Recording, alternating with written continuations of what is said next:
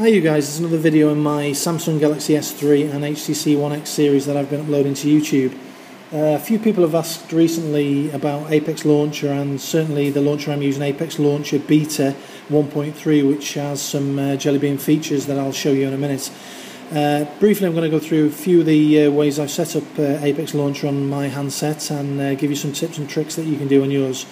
To show you the difference between the standard Apex Launcher and the Jelly Bean Launcher, if I hold the weather widget at the top and I start to move it around the screen, you can see, just like in Jelly Bean that's out on limited handsets at the moment, you can see everything's starting to jump and move out of the way.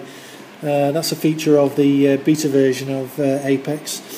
The widget I'm using for the clock at the top, if we quickly double tap on the screen, and we'll go into, I should say long press on the screen, we'll go back again, long press on the screen, go to widgets, scroll down the list, and the clock widget I'm using at the top is called Fancy Widgets, and the one I'm using is 4.2. Now when you open it, you get various clock widgets. Some emulate the HTC clock widget and others are slightly different. There's various clock widgets you can download and weather widgets that come in the settings, but once you choose the widget you want, you've got the option within the settings to make it transparent, alter the fonts, and change Fahrenheit to centigrade, etc, etc. So we'll quickly get out of that. Let's give you a brief view of that. I'll just quickly show you it works. If you click on the weather part, or the sun or clouds or whatever happens to be on there, it'll take you to a weather and it'll give you a synopsis for the next few days. If you click back and click on the degrees, it'll take you into the different interfaces so you can change the theme. If you click on the clock, on the first part of the clock, it'll take you into your alarm settings, so you can set your alarm for an early morning alarm or a meeting. If you click on the second part of the clock, it'll actually take you into all the settings for Fancy Widgets. So that's Fancy Widgets that I'm using as my main clock. If we go back to the home screen again, and I'll go over to a few other screens, you can see I've got some widgets that, to be honest, are pretty similar to HTC widgets in their Sense versions. This particular one is a news feed that aggregates news feeds, and you can update it and refresh it. The other way, I've got a timeline which actually works very similar to FriendStream on HTC. Virtually the same. You can post there, you can update it, you can go to various people on there, etc, etc. Now these particular widgets, again, if we go to a bit of a blank screen, I'll show you again, and we'll go to widgets. This particular pack is called APW Widgets. So if you go to the app market, again, it's a free app, the same as the clock, APW Widgets, and you get an array of widgets. So the first one you get is bookmarks, which will give you a screen for all your internet bookmarks. You get a calendar widget, Facebook widget if you want Facebook on its own. You get a Google Reader, which I use, and messaging widget, people widget, AP Say What. I've not tried that one out, so I don't really know what it is. Timeline widgets in various sizes. So you get quite a few widgets with that you can swap and change around. So they're the widgets I'm using on various screens. When I flick through, you can see large widgets I'm using on some of the screens. There's the calendar widget, so you can go from calendar to what's happening now by clicking on it. Nothing in my calendar at the moment. You can move back and forwards, go through various months of the year. This is the timeline that aggregates Twitter and Facebook in one place, so you can actually post directly from there or reply to a feed. So if you click on a feed, it takes you to the feed, you can like it, make a comment, etc, etc. Going through to other screens, what else have we got? This is an aggregated news feed, so you can set it to any newspaper you want, and you can go to feeds that will work through Google Reader.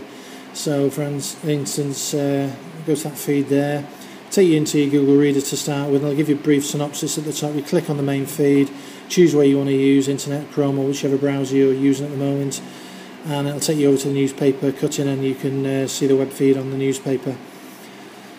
So I'll give that a second to load, quite a slow internet connection at the moment.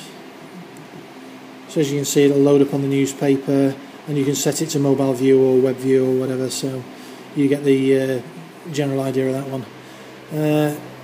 Some other features that are built into the Apex Launcher, you have gestures and shortcuts. Obviously the double tap, like I've shown you, will give you your system settings, Apex settings. You can manage your screens from there, etc, etc.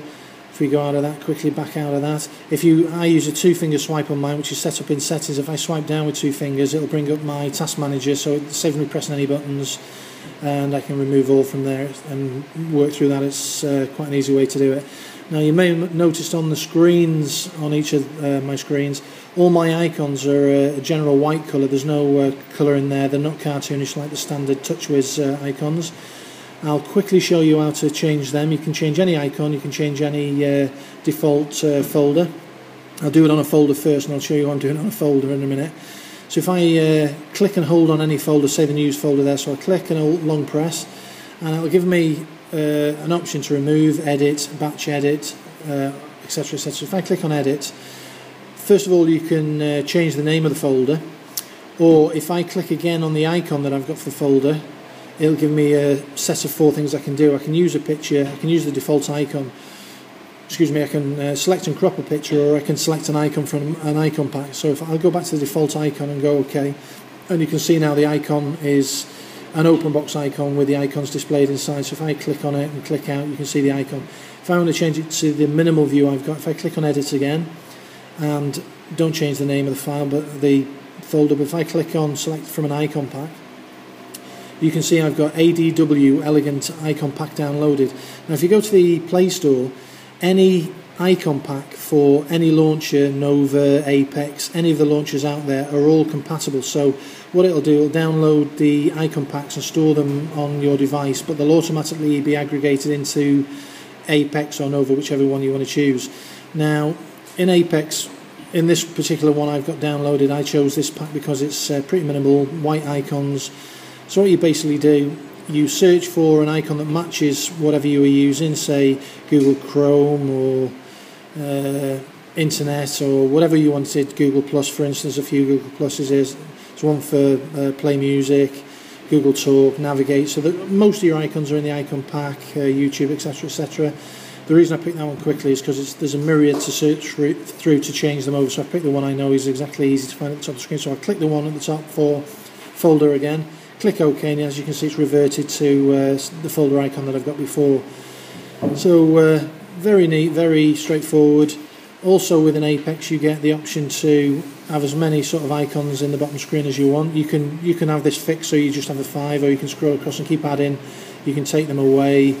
You can drag and drop one icon onto another one. You can take that onto there and that'll make a folder. So very, very easy to use. Open that up again. If I open that folder there, and I can drag the phone icon back into the dock below. So everything's drag and droppable. If you want to delete an application from the app tray you can have the background matching your wallpaper on your main screen. To do that on your app tray, I'll show you in a minute how to set the opacity to the background on your app drawer.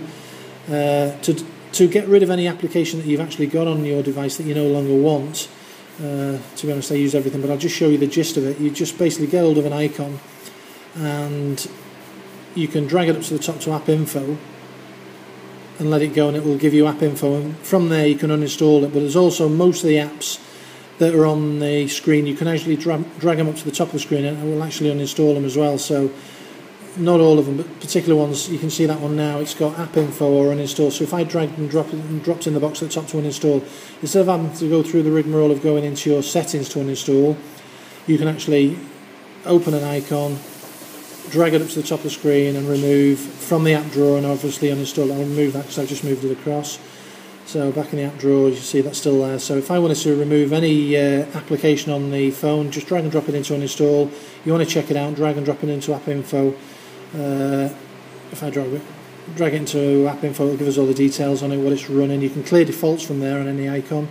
So for instance, if we go back into the app drawer and we look for downloaded and we look for Apex Launcher, for instance, Apex Launcher at the moment is set for the default launcher on this. So if I click the home screen, it will always go to Apex. Every time I click the home screen, it's set default to Apex. If I go to settings again and we get Apex Launcher, and I go into App Info and I go to clear defaults and then I press the home screen, you can see now I've got the TouchWiz or Apex Launcher. So in either of these, say you decide to make your TouchWiz or your HTC Sense your default launcher, it works both ways. The only thing with HTC or TouchWiz, you'd have to do that through the app drawer in the applications manager through the settings at the top, as opposed to this method.